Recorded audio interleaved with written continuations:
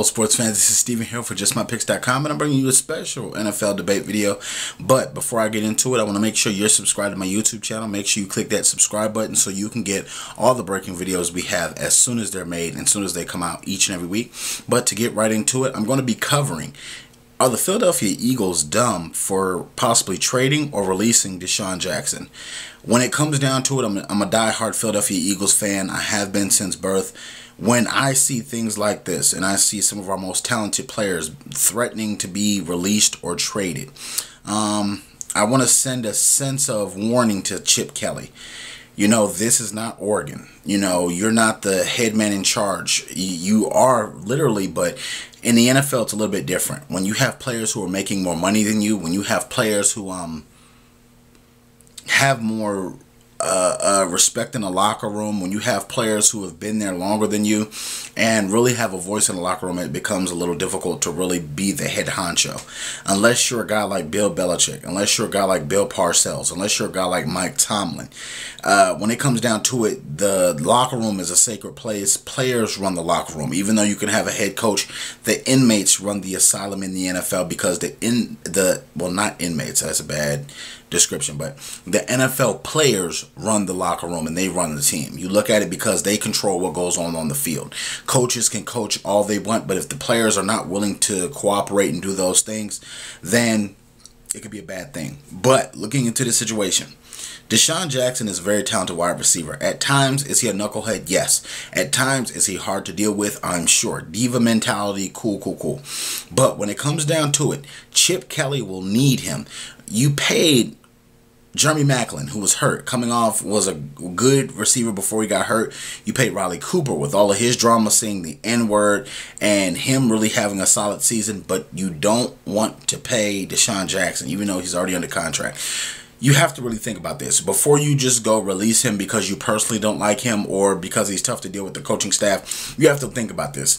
Will this team be able to sustain without him? Because he's averaging more than 17 yards a catch, that should let you know something. I know that Chip Kelly has been reported that Deshaun Jackson won't even return his phone calls. Hell, I wouldn't either if I knew I was getting traded or released. At this point, it looks like a lot of the damage has been done already. Chip Kelly has leaked it out that he wants to trade or release Deshaun Jackson. And a lot of NFL teams are not calling Chip Kelly back for trades. It's looking more and more by the day like he will be released and he may become a New York Jet. But when I look at it, you cannot lose speed with this Chip Kelly's team. The NFL draft does have a few good wide receivers in it, but none explosive as Deshaun Jackson. You have to look at what he brings. He blows the tops off of defenses. Because he is so short and so fast, he is one of the fastest receivers in the NFL. If you get rid of him, then you may be in for some trouble. LaShawn McCoy will not be able to carry the ball 40 times a game and catch the ball 20 times a game. So you need to keep as many playmakers and explosive players on the team while you have them. Now, what I will suggest, Chip Kelly, this is not, as I said earlier, this is not Oregon, this is not Texas, this is not Miami, this is not University of Georgia. You have power, but only to a certain point. Players are going to only listen to players, really. When you have a brand new head coach, you may have a couple of players that buy into it, but for the most part, players that have been there longer, that have built up revenue in that organization, that players under them, like younger wide receivers, young cornerbacks, young linebackers, young defensive linemen and offensive linemen, they look up to Deshaun Jackson. So if you're willing to get rid of Deshaun Jackson and basically say, you know what, we can do this without him, you're going to have to deal with that locker room. You know, and that's what it comes down to. That's what it boils down to. So I want to know what you guys feel. I think it's a dumb decision to get rid of Deshaun Jackson just to cut off the nose to spite the face.